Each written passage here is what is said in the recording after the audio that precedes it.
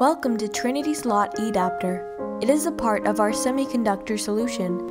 In this short video, you can learn how it integrates internal fabs, backends, foundries, and subcons to SCM Cloud.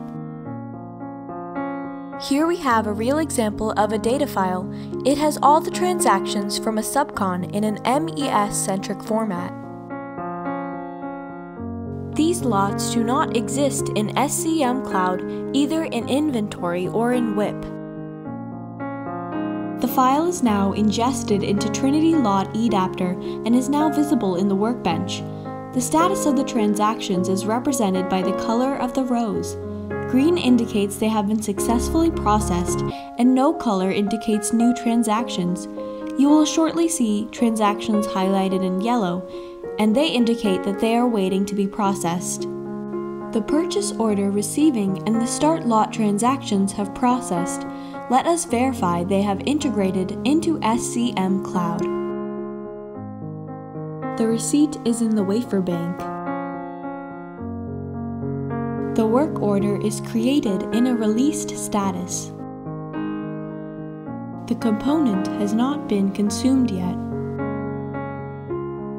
Back in the Lot eAdapter workbench, the consume and move transactions have processed and the others are waiting. The split transactions are processing.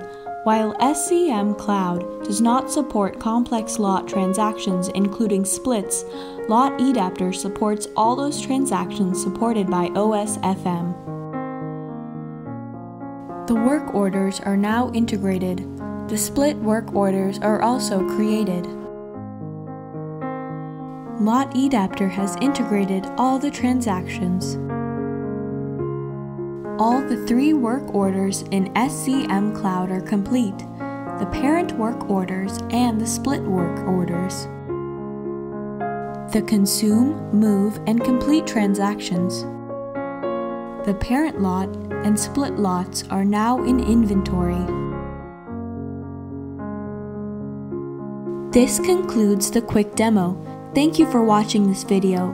Visit www.trinity.com/ERP-MES-cloud-connector for more information and contact us for a detailed demo or a POC.